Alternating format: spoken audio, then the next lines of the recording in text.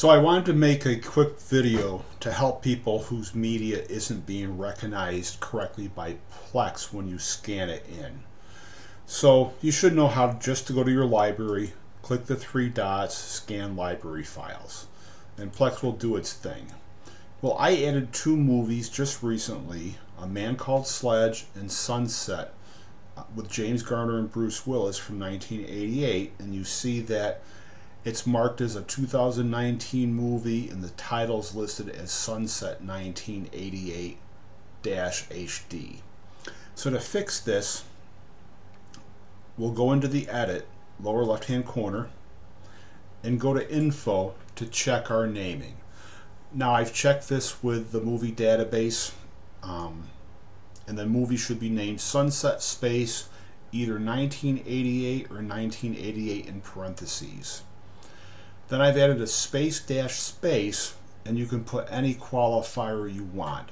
Most of my movies are listed as 1080p or 720p in this area.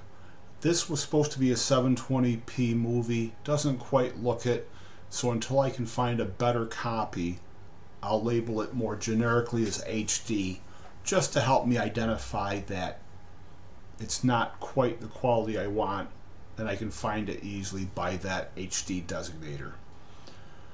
So anyway, to fix the match, now go to the three dots in the lower right hand corner and click match,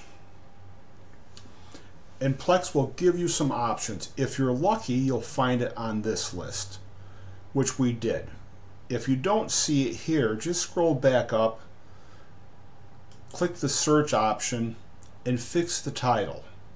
So we know that should be Sunset only, and we know the year should be 1988.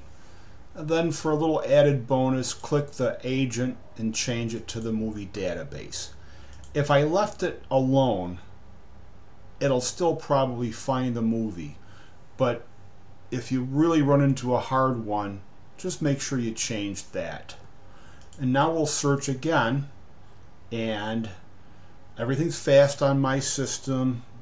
Verizon Fios is my internet provider at a gig connection, and I've matched and unmatched this a couple times in order to prep for making a recording of it. So it all happened quite quickly. Give it a little bit more time when you're doing it for the first time. So now we'll just click on the correct movie and wait for Plex to pull in the correct poster and movie descriptors.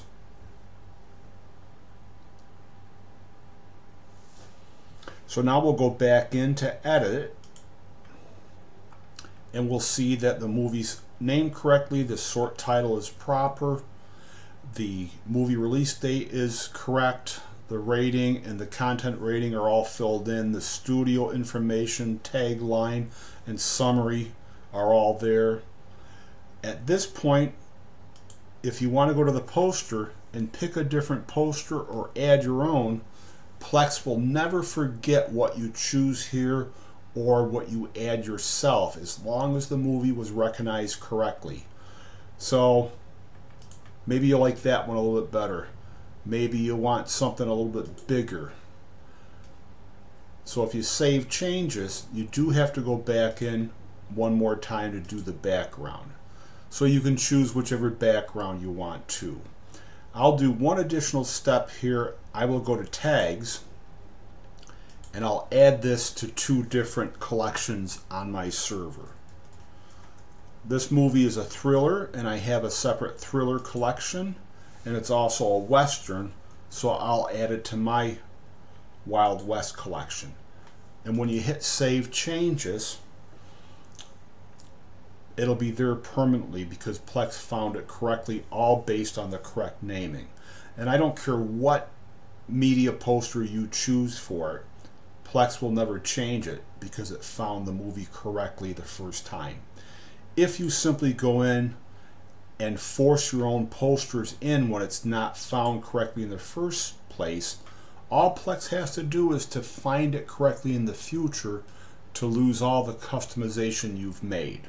So it's better to have a proper naming convention Unless you're 100% sure on your movie or TV title, go to the movie database or the TV movie database and check your titles before scanning them in.